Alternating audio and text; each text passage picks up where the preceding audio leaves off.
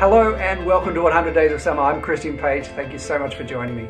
So today we were out at the rowing venue, which is in the Forest Waterway, SFW.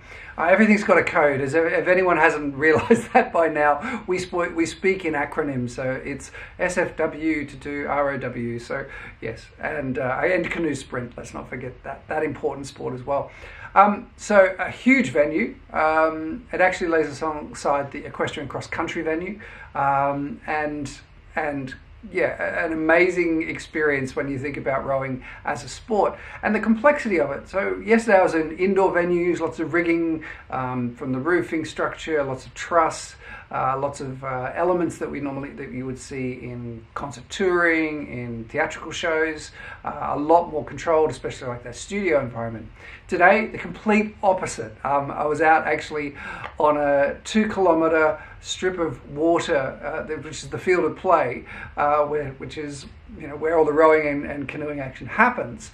But obviously it has its complexities because instead of rigging, we've got lots of big structures and lots of challenges that the water introduces to delivering technology. As everyone knows, electricity and water, water being a fantastic conductor, doesn't always work out when you start putting electronics into it directly. So we have to be very careful of that, very mindful of that. Obviously there's safety elements, keeping the crew not only dry but safe so they don't fall in the water. But we're deploying a lot of technology and a lot of equipment around the field of play. For example, there's about 11 video and scoreboards, all having to be mounted on big structures. We've got probably well over 100 different individual speaker cabinets which make up the PA system, which is designed to cover thousands of spectators lining either side of the field of play so that they can hear what's going on. Then you build into the complexity that we've got announcers in cars and we have radio systems that allows us to talk to the announcers, plus of course all the broadcasting.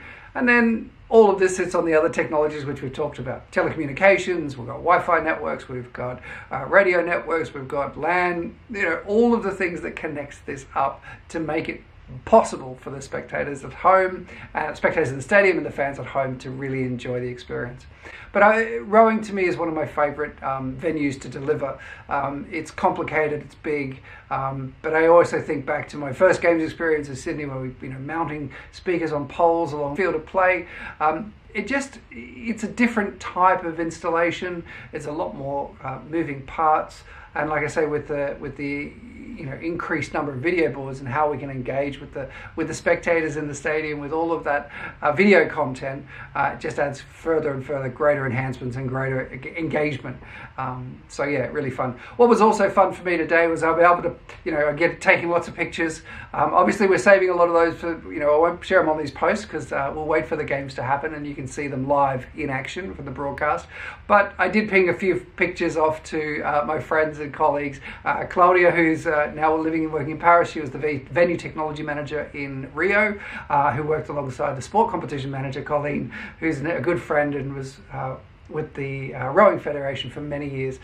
So, it was nice to be able to connect with them, send them a couple of pictures and say, hey, look, another venue.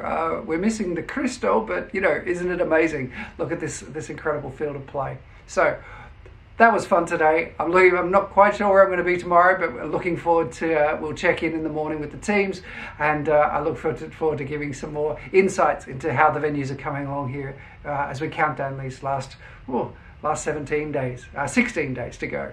So wherever you are, stay safe, stay healthy, and I look forward to seeing you tomorrow. Bye for now.